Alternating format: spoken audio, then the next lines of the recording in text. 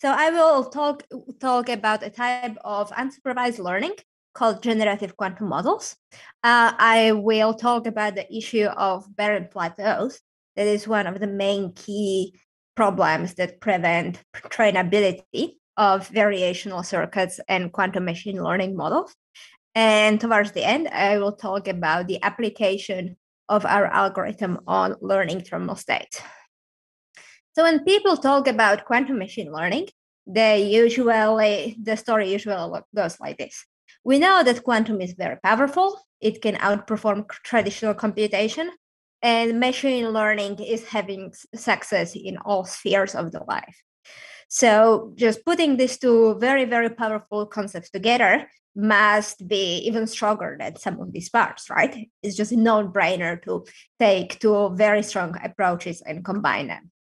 But the question is that if we put them together, would they work together as a cherry pie and vanilla ice cream? Or do we end up with some crazy monster that where the individual parts really just fight together and it doesn't really make any sense whatsoever to combine them. And to be completely fair, so far we don't really know. We have some successes in quantum machine learning, but the really big problem that prevents us from really assessing the true power of quantum machine learning is that we don't really have large quantum computers yet. And we cannot simply run a large quantum machine learning model on a big data set and compare it with traditional machine learning models. So what we have to do instead is either do a theoretical analysis and try to prove some theorems, propose some algorithms based on what we know from other areas of quantum computing and quantum information, and then try to do some small instance demonstrations to test our ideas as far as we can, either run them on the small computers, the quantum computers that we have now, or what we can still numerically simulate. What I find particularly interesting about quantum machine learning is that unlike the traditional machine learning approaches, we can learn directly from quantum state. We could have some quantum information coming directly from a quantum computer and then process it on a quantum machine learning algorithm. So this information can be, for example, an output of some linear solver or some other algorithm that uses a lot of linear algebra. And similarly, we can also take some classical data, feed them into our quantum computer, and then have the quantum computer itself to learn how to generate some class of quantum states. And this is, of course, not really possible for classical computers because those cannot manipulate or create quantum states directly. We have different quantum machine learning models that are usually to some extent inspired by classical machine learning models. And one that I will talk about is what can be seen as a quantum version of a feed-forward neural network.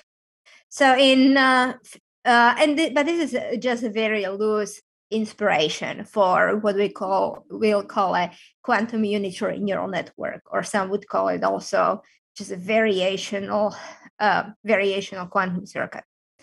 And the analog here is that instead of having weights and biases that a classical network would try to learn, we will try to learn parameters of quantum gates. So our unitary quantum neural network will be a quantum circuit with some parameterized gates. For simplicity, we will see them all as rotation around some simple Hamiltonians, but with unknown angles that we are trying to learn. And we will be evaluating an objective function, which is typically a Hermitian operator that is defined on some subset of the qubits. We will also introduce a naming convention that is similar to what people are using in classical neural networks. The unit where we will be evaluating the objective function would be called will be called visible units, and any ancillary qubits will correspond to so-called hidden units.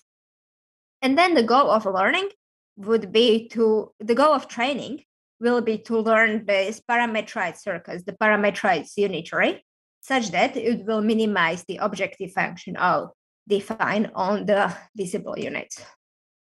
So the big question is, can we actually efficiently train these models?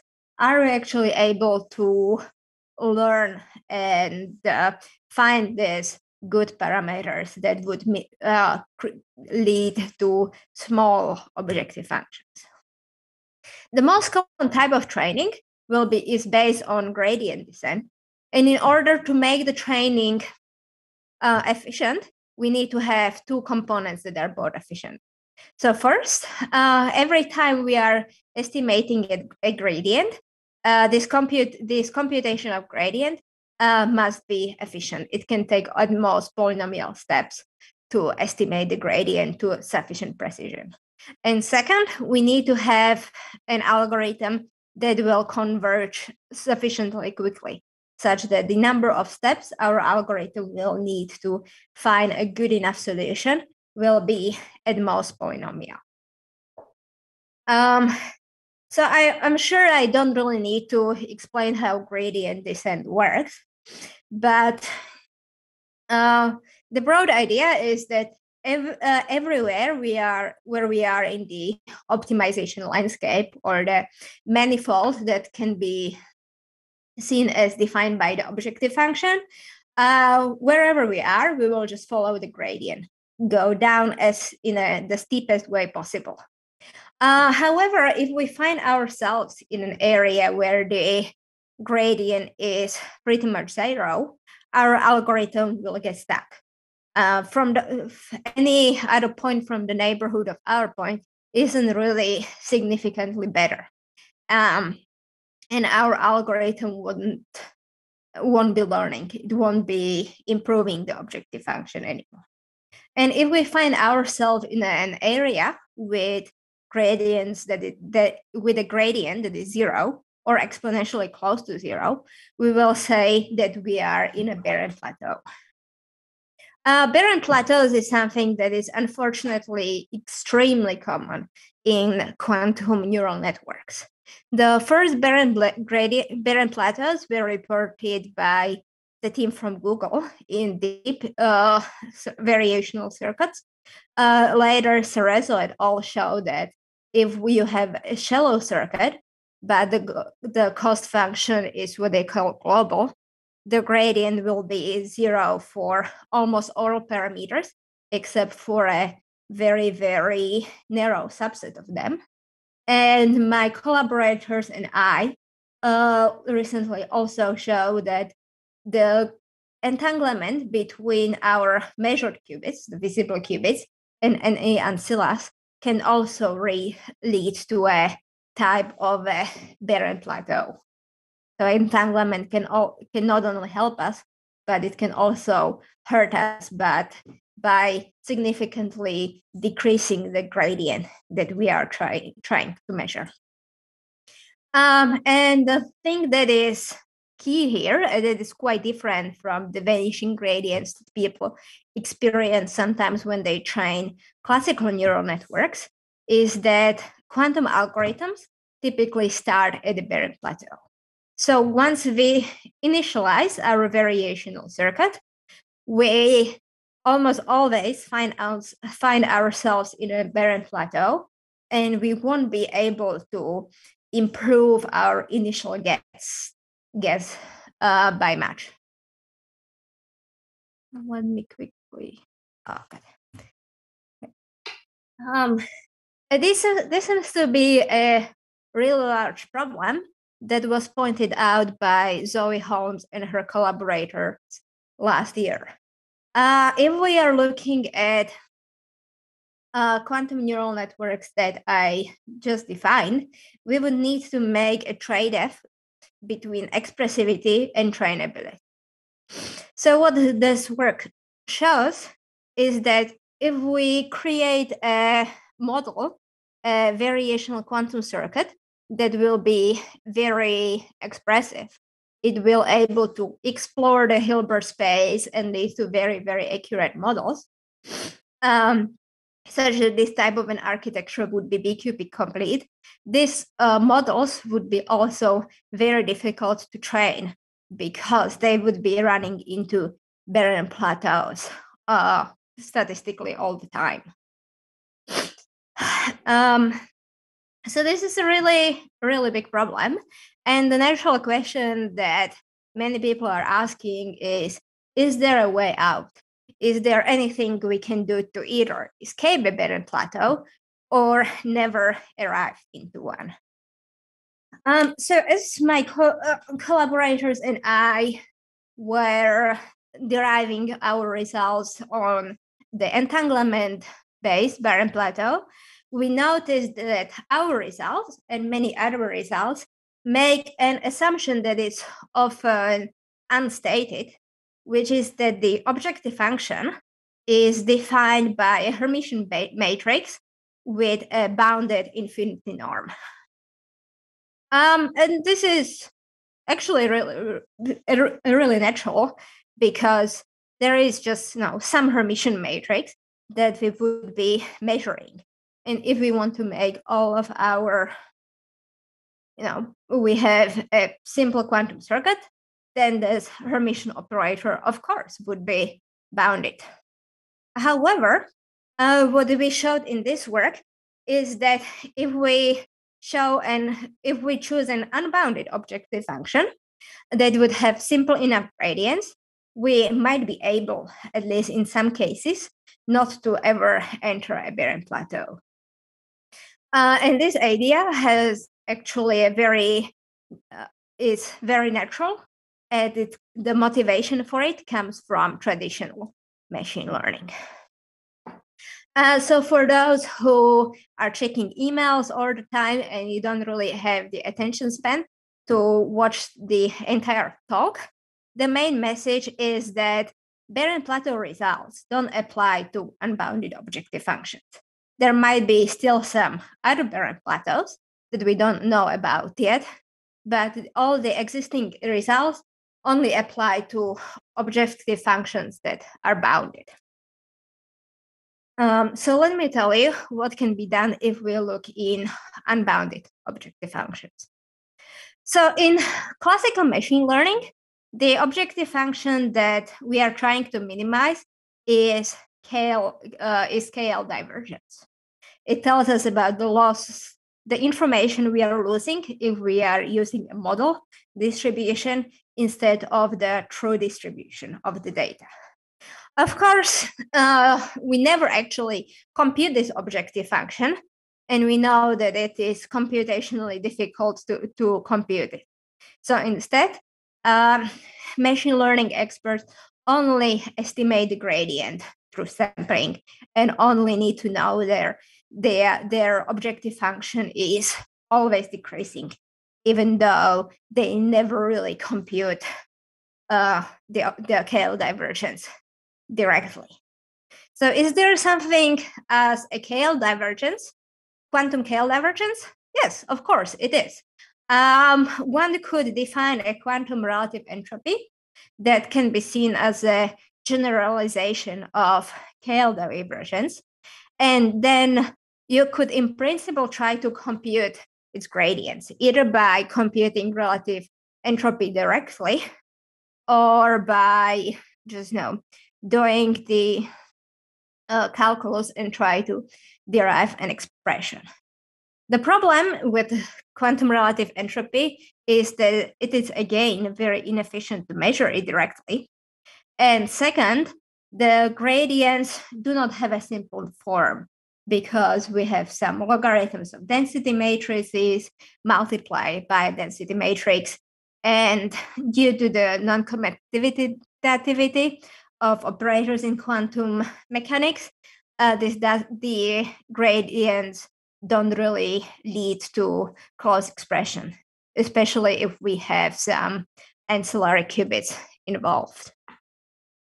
So instead of looking at quantum relative entropy, in our work, we considered maximum quantum Renyi divergence for alpha equals 2. Many of you might know that there is this infinite amount of Renyi divergences for all different values of alpha. And the alpha equals 2 case, upper bound scale divergence and also quantum relative entropy. But so it can be still seen as a valid objective function. And what we liked about this expression specifically is that all of the quantum, we don't really need to worry about non-commutativity in this case, because we won't be taking logarithms of operators, only a logarithm of a scalar. So the reason why we chose it is that we looked over a quantum information textbook, and this was an objective function that made sense from an information theoretical perspective, but it was simple enough for us to work with. Similarly, as for KL divergence, we won't be computing it directly, and we will be only looking at the gradient. And also as a divergence, maximal quantum Renyi divergence, it's not symmetric, but if both of the density matrices are full rank, we know that it doesn't matter which way we take it. Once we will reach zero divergence, this can happen even only if our model and our data will be the same. So for some computational reasons, in some cases, we might switch the order of data and model in the mathematical expression for D2. In the expression in the red rectangle, you can notice that it requires us to compute an inverse, which can be done through block encoding. However, for this, we would need to use a fault-tolerant quantum computer and algorithms such as HGL or something, again, that would require a relatively large number of gates.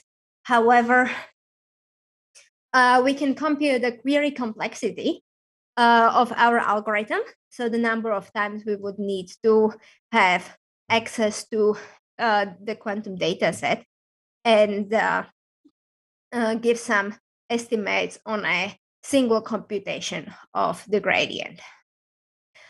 The technique we are using in estimating all of these gradients is something we called an extended swap test that might be interesting for people who create quantum algorithms.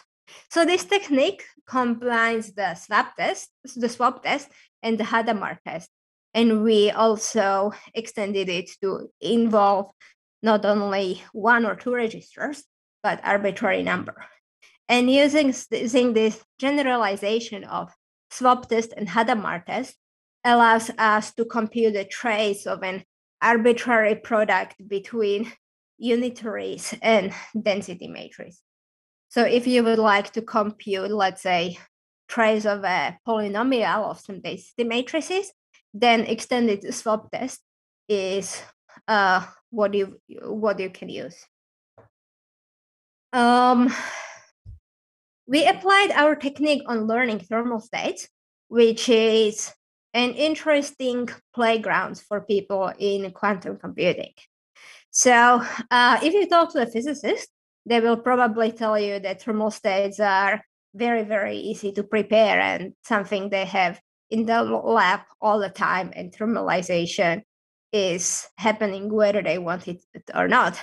However, we also know that creating thermal state is a computationally hard problem. And depending on how you state it, it can be seen as a generalization of ground state estimation or a sharp P problem. So we can say that creating thermal states can be hard, but for many physical systems, thermalization takes place naturally, especially if we are looking at thermal states with higher temperatures. The reason why we chose thermal states for our algorithms is that instead of having access to thermal states directly as a training set, we allow our algorithm only the access to an LCU decomposition of the Hamiltonian. So the Hamiltonian that would define the training state, the thermal state, we would have access to the individual terms uj through an oracle, and we also would have access to the coefficients alpha. And in this case, computing, at least now formally, the inverse of the state would be easy formally. We proposed two different algorithms. One that is sort of shallow and it uses sampling. I'm intentionally not using the word NISC to describe it, which is, even though we prioritize the shallow depth, it's not an algorithm that would be well suited for quantum computers that we have now. And the second algorithm that you can find in our paper improves the complexity of the first one by using LCU and amplitude estimation instead of sampling. The great thing about our gradient is that at no point it needs to compute the partition function because of the fractional form here. All the partition functions will simply cancel each other, and we will use an approximation of the exponential by a Taylor series that can be truncated to some extent. And in the analysis, we also need to ensure that both the numerator and the denominator here would be bounded away from zero. Our shallow algorithm consists of several steps. In the very beginning, on the bottom 4 registers, we would implement 2 copies of our quantum neural networks. Then on 1 copy of the neural network, we will implement the terms from the LCU decomposition of our Hamiltonian, conjugated by the terms coming from our quantum neural network. We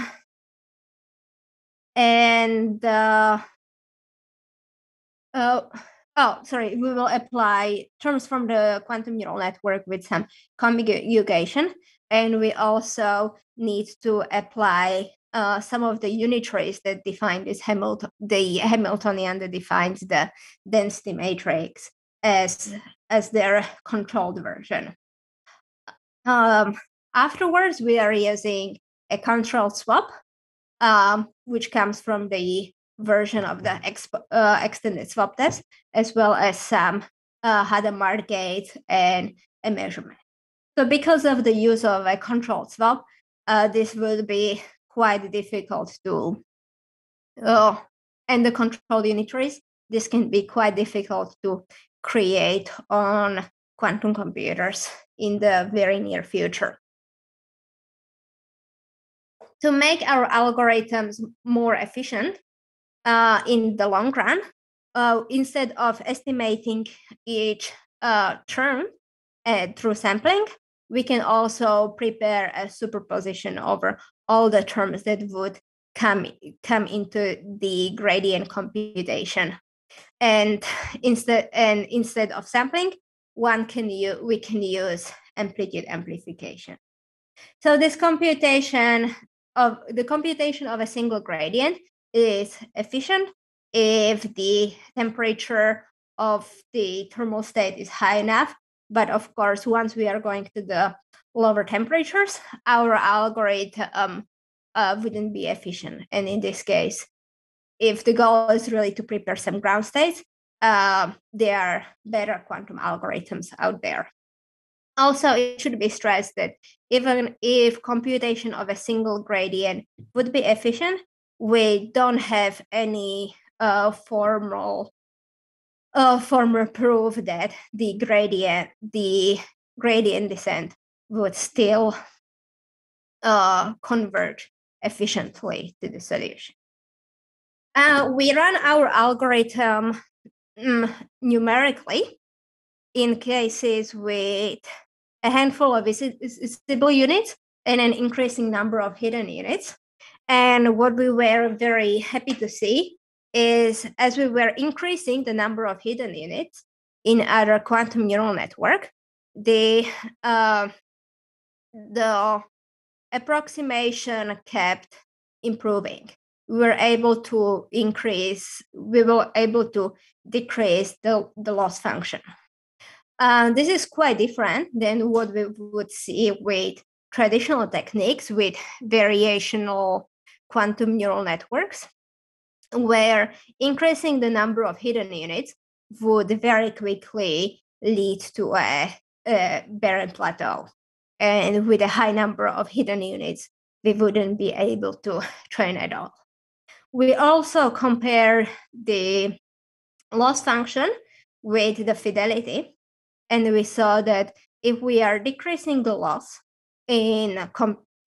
which is defined as the quantum Renyi divergence, our fidelity indeed increasing.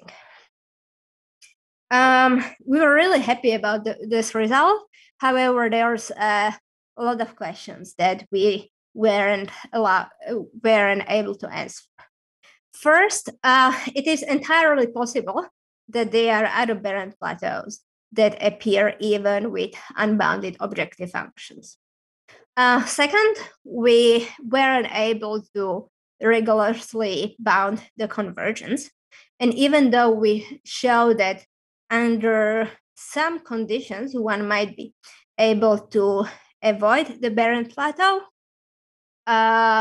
we still don't know exactly how quickly our algorithm converges and how realistic our barren plateau avoidance conditions would be for many common algorithms. We don't know if there is any noise tolerance and if these algorithms could be suited for near-term quantum computers, and if there can be any error mitigation techniques that one could avoid. And we don't have really exact conditions on the gradients being efficiently computed and large. Lastly, it would be really interesting to answer what states can we learn. In this work, we specifically focused on thermal states with higher energies, with higher temperature, but this was only something we studied numerically and through our theoretical analysis of computations of the gradients. Even though we were specifically focusing on unsupervised training, we suggest that unsupervised learning could be used as a first step of supervised learning. So as I mentioned earlier, barren plateaus are something that arises due to poor initialization. If you initialize your variational circuit randomly, you will almost certainly run into a barren plateau. So if you want to train your variational quantum circuit for some supervised task, one approach would be to first run one approach would be to run it in two phases. First, one could start by doing something called a generative pre-training to train the quantum neural network for a task that is somehow similar. first to teach the circuit to recreate the training data. And this would create an initialization that is not random, but it would be somehow somehow related to the final task. And then in the second step, one could perform supervised fine-tuning, taking the pre-initialized weights from phase one. We can use them as a warm start for training for the specific tasks. This type of pre-training and fine-tuning is used in traditional machine learning quite a bit, and it's generally, people generally expect and see that this warm start tends to perform better than just initializing parameters randomly. So to summarize, trainability is a very important central question in quantum machine learning. And if we are not constructing our quantum machine learning models carefully, one would almost certainly run into a barren plateau. Creating objective functions that would be different from the traditional just measure some simple Hermitian operators can at least formally break one of the assumptions under barren plateau results. But even after our work, we still don't have any rigorous guarantees that this technique would work. But I think there is a reason to be optimistic about the prospects of quantum machine learning. Thank you very much, and I would be happy to answer some questions.